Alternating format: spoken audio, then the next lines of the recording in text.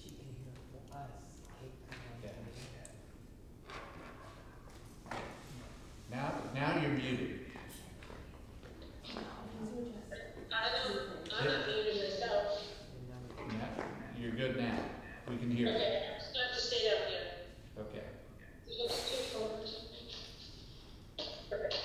Okay, thank you. So approved minutes for 5/17. Kate makes a motion. I'll second the motion. Darlene seconds. Good. Okay. All right, all those in favor? Or any discussion? Sorry. No? They look great as usual. Thank you, Melissa. All right, all those in favor? You guys can hear. Yes. And Jen? Yes. All right, any citizen comments? Any citizens here tonight? No? Don't see any. Anybody? Kate, Darlene, anybody want to talk? No? Okay. No, we're good. Okay, presentation of school programs, FYI items, please. Yeah, anything? Nope. Nothing at this time. Great, okay.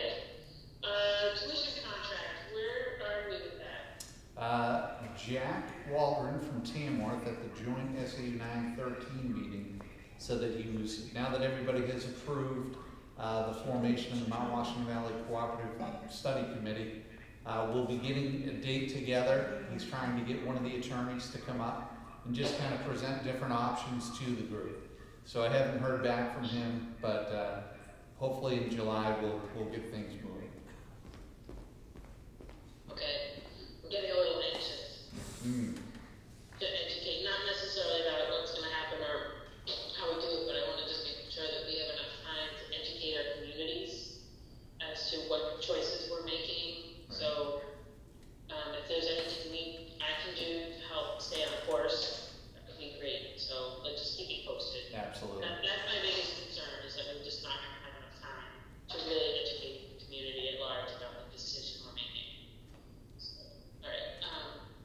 Instructional issues, second reading and adoption policies, the DK payment checks and manifests. We can do them separate, just a little.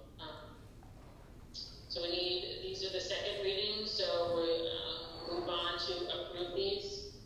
I can make a motion. So motion for DK payment checks and manifests. Yeah, Kate, Great. and seconded by Darlene. Yes. Sure. Okay, What I great. did was, I disconnected. Any questions on that one? Nope. Good, we should be a wrap. Okay, all those in favor? Yes, and Jen. Yes. Okay, the IHBAB criteria for special education evaluations. Again, second reading, motion. Kate Motion? and Second. Darlene seconds. Okay. Questions?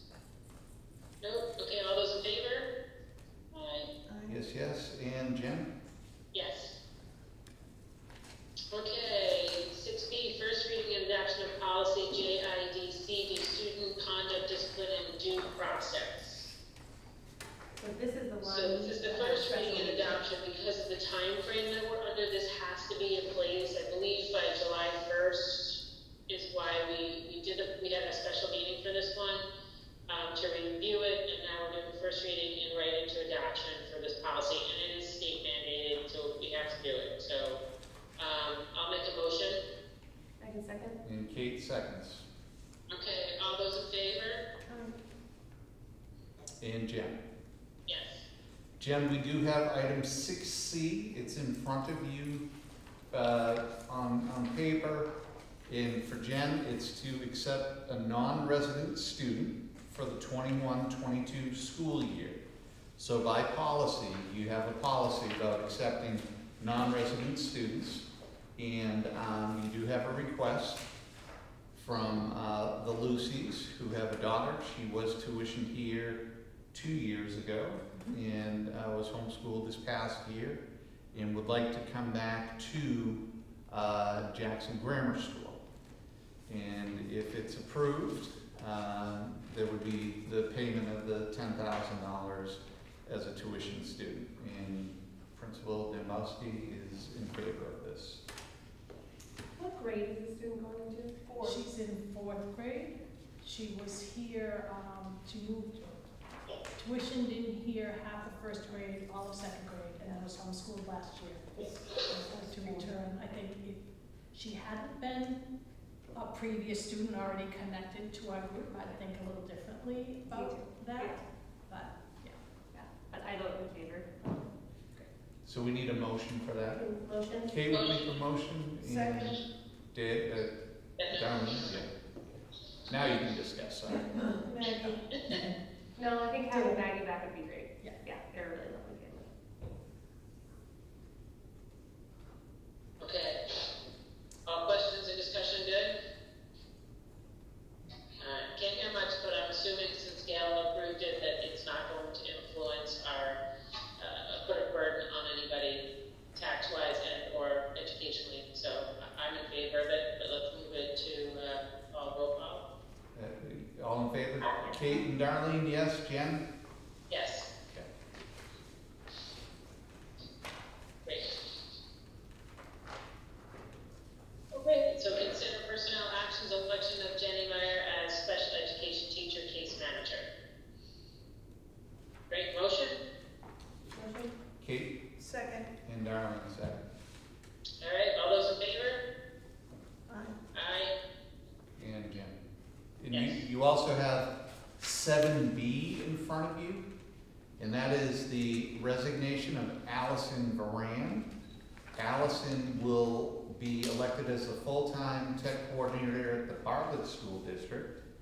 And then the agreement would be for, later on, you'll see that, just like you've shared the nurse and some of the other resources from Bartlett, there's a recommendation that Bartlett pays for a percentage of, and I know Principal Yana and Gail have talked about that as well. So, sorry, need a motion. Nope. I vote motion. I'll second. All right, any other discussion? All right, all those in favor? Kate, Yes. Darlene, yes, and Yes. Jen, yes. Okay. Any other personnel? Kevin? That's it. Great, okay, budget status report.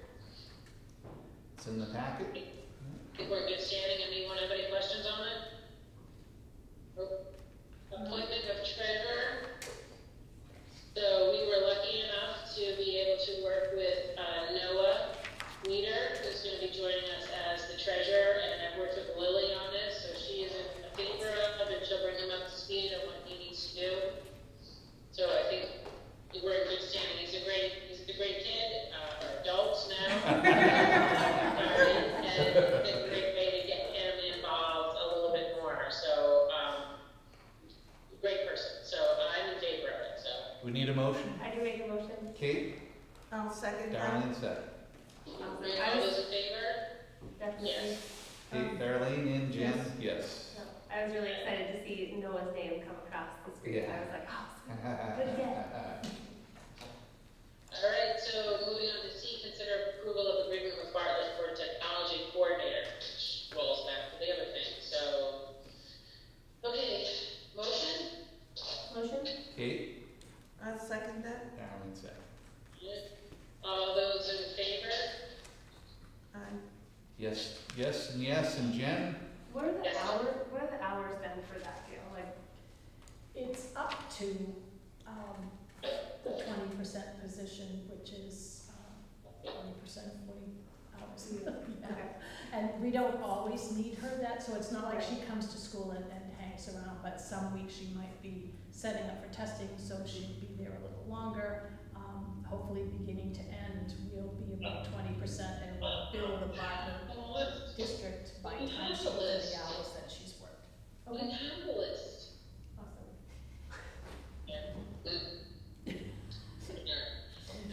So the question was about the number of hours, and it is a salary position as well, and I think getting Allison also connected with Dale Anderson and the Conway folks to do, they did yeoman's work out there, just is a nice fit, so. Yeah, no, it's awesome. I agree. Okay. So we're good, but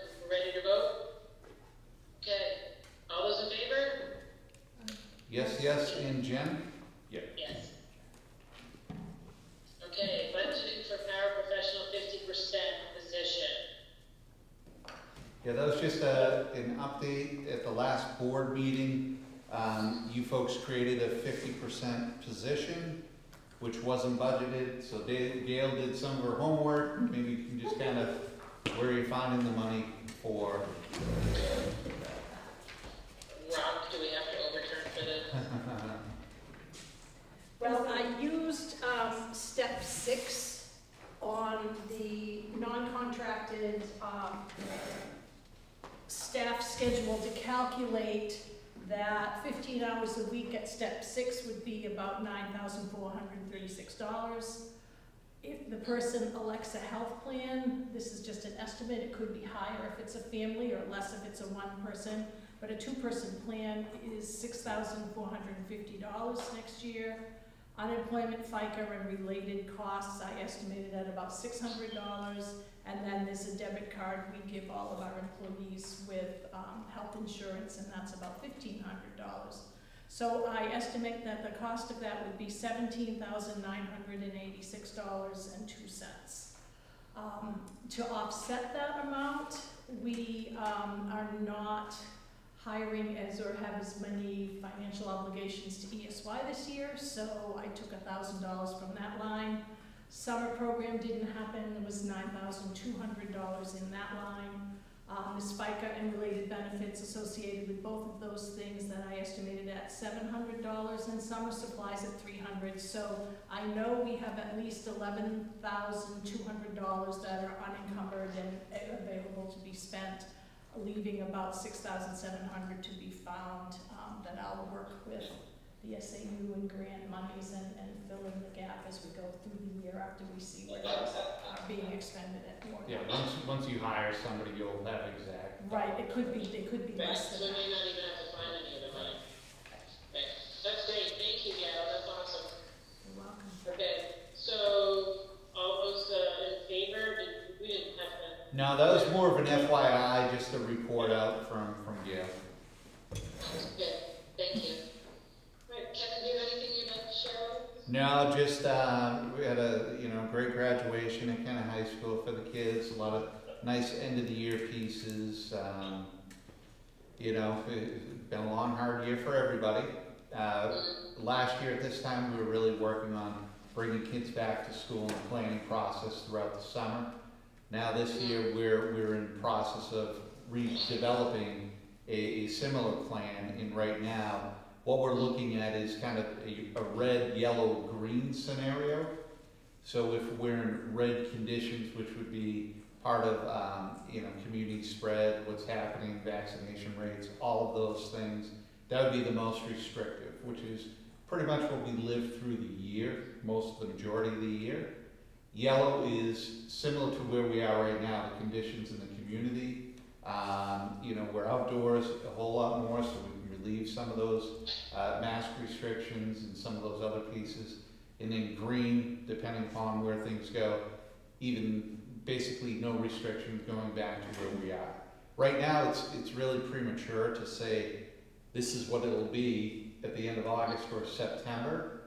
But with those indicators, we just need a little bit of time, probably a couple of weeks before we bring the community back in folks, the medical doctors and in that reentry team or the pandemic response team.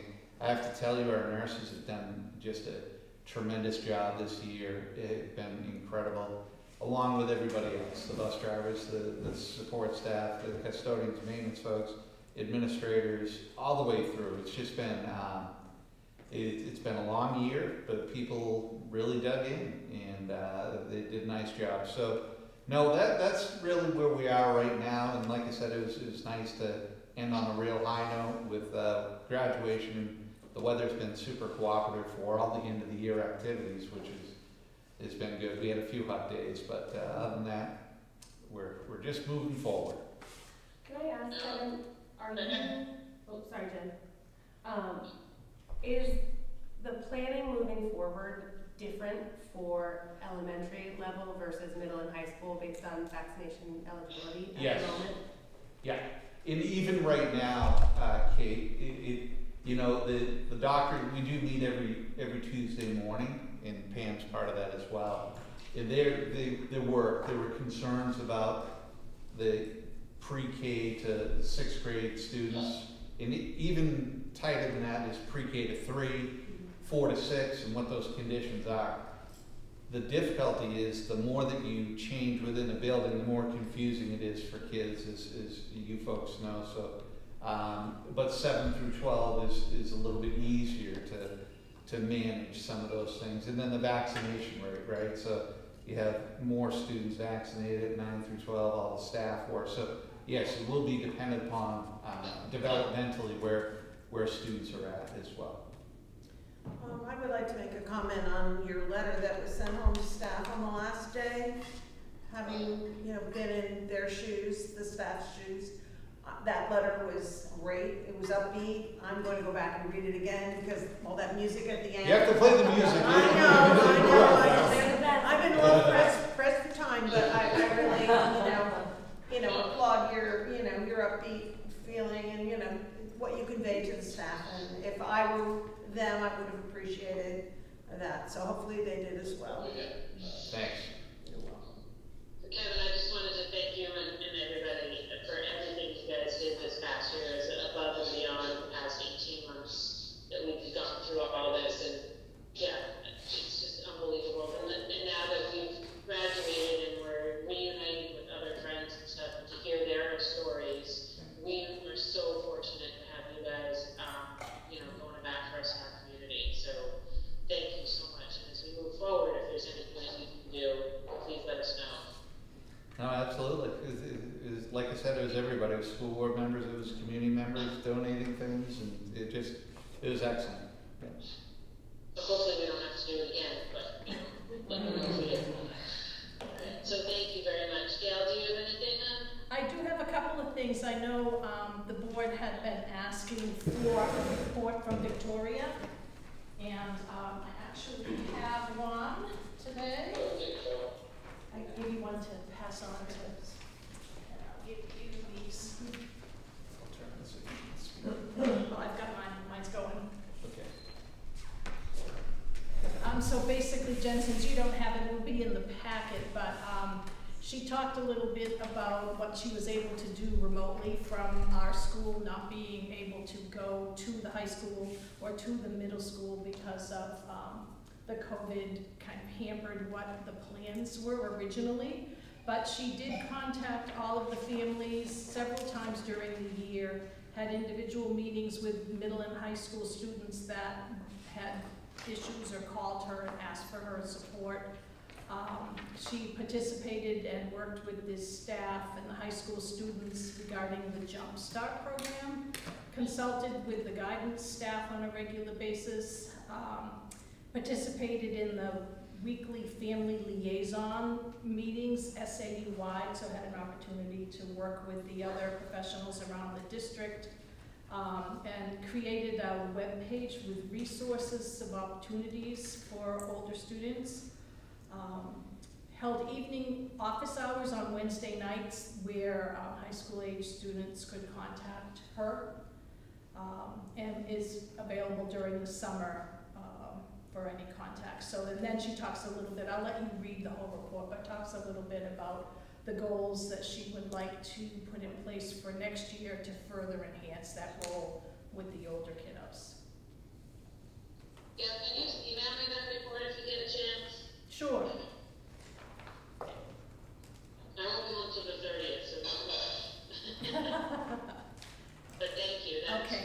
While we're signing out, and then I would also like to alert you to the promotion we had here was very well received and nicely done. It was face-to-face, although it was limited to the families, members of the graduates, and then the staff held kind of a high-five receiving line, followed by a parade where the kiddos got into their decorated cars and drove out. I wanted to thank our PTO, Nora Duflo, and Katie Reardon, who chair our PTO. They worked with the other parents in the district to make signs to be sure that every student had at least 2 signs somewhere out there along the roadside for them. I also wanted to shout out to Mike Dufalo, John Marshall, and Victoria Hill, who put together a really cool series of field trips that I think I mentioned to you that on Monday, every 6th grader got to the top of Mount Willard and back, even some who aren't inclined to be outdoorsy, made it all the way to the top. And on Wednesday, there was swimming in the Saco and canoeing. They had a fabulous trip then. And then the next Friday, they got on a bus and went over to the Saco, where it goes out and onto Ferry Beach, and they all went out for seafood dinner at the end. So they had a really long day to spend together for their end to the year. So even though they sort of lost the ecology school trip, they gained a new trip, and Mike Duflo especially was our educator, and he was just fabulous with all of them. So it was a really great opportunity for them. So thanks to all of them. Yeah, and I had asked for Victoria's report, and I'm really happy to just hear how she was able to creatively engage with all of the older students. And I'm really excited about what she can do next year. But if there were any year that we were going to design a position that she landed in grammar school every single day, I know that I am incredibly grateful that that was this year. So I think it'll be hard to see her kind of branch out into the community, but it was a real kind of treasure to have her planted at the grammar school every day this year. It was huge. It So will be a bit of an adjustment yeah, for many of us to yeah, but I think that was good. Awesome. Gail, I'm really happy things worked out. Did I lose you guys again? No, we're listening. Okay. Great. No, that's awesome. I'm sorry I couldn't be at the graduation. Oh, but we were the finale of parade. made a whole lot of noise. Dungeon Guthrie, the last of the cheering squad. Anything else from Gail? No, that's it, Jen. Thank you. All right, thank you so much. Board member issues? Anybody else have anything? No. I had something with the just a mask policy for the Whitney Center, and Bennett asked me a question in reference to community members or groups coming into the Whitney Center, what the current and most up-to-date policy will be for the mask using the Whitney Center. So I just wanted to bring that up and see where we stand with that as a group. Gail, do you have any input on that at all? Well, I know the Whitney group met, and Darlene can maybe fill you in. They did decide that they would follow the school guidelines using social distancing and masks required here. I know there is an event coming this week, and Dottie's inquired about Zumba, and there have been some other requests. So what the Whitney group had decided was that they would wait until June 30, see where we were, and then decide from there what seemed appropriate. We just got an email yesterday from Katie Reardon, and it's asking for our input. Where do we stand right now? What has changed? We're gathering input and giving, opinions. So, and I stated that I would be here this evening and kind of give a flavor for how this meeting would go. Great. So Kevin, Yeah. So can you reiterate what we talked about? yeah. So we got new guidance from was it last Thursday or last Friday, talking about mask wearing and. Indoors as well as outdoors, and the physical activity. We're recommending that if people are vaccinated, especially in this place, that they don't have to wear a mask. Still remaining, as distancing, but for Zumba or things like that. That would be my recommendation. Is that they do that. Obviously, if people want to wear masks, they're happy to do that, but for those type of activities, if it were involving young students, like ESY in our other buildings, we're still saying indoors, especially if you're working close together. closer together. If you're outdoors, there's going to be more flexibility for that, especially with the heat and those conditions. Okay, thank you. Does that work for you, Darlene? It does, I'll give the feedback. Okay, so we'll bring that back, because Ann Bennett asked as well, so I just want to make sure we're all not giving, should I tell her to come back to you and ask? Sure, absolutely. What is her name? Ann Bennett, She's a wonderful person. she's a legend in town. And she's with the group that's coming this weekend, so I think that's why she's anxious to know to see. Okay, what yeah, goes on. absolutely, yeah, absolutely. She'll do whatever we say, there's no issue there, Yeah. she just wants to make sure she's doing the right thing. Yeah, absolutely. Send her my email, it's fine. Okay, great, Or my thank you. phone's fine. Alright, so with that, any other board issues, discussion? No? Alright, so the next meeting is August 16th, unless we have something else come up. If I might, we've done this in the past, if we have to hire over the course between now and August 16th, what I will do is I will prepare a packet with a recommendation. I will poll you electronically, and then you folks vote, and then it'll be confirmed at the following meeting. So if you have any question about any candidate that we move forward, give me a call, we can talk about that. But if we get a decent candidate for world language, paraprofessional, yeah, we don't want to lose them because the timeliness, so. Yeah, we've done that before, so Yeah. that's fine. And this is my only vacation, so I'll be around. Caleb, what are the hours for the part-time, is it para? We're a little bit flexible, but, it's 3 hours or so a day. Yeah. Depends on who the candidate. You get a good candidate, they're more flexible. Yeah. Cool. I'd like to know, just for networking potential. And the earlier the better, because we haven't really set a schedule yet, so we can work around it now. Later there will be more of a set thing. Yeah. Okay, thank you. Welcome.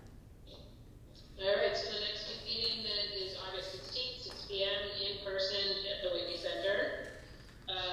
Citizen comments, seeing none, we'll move on to the non-public session.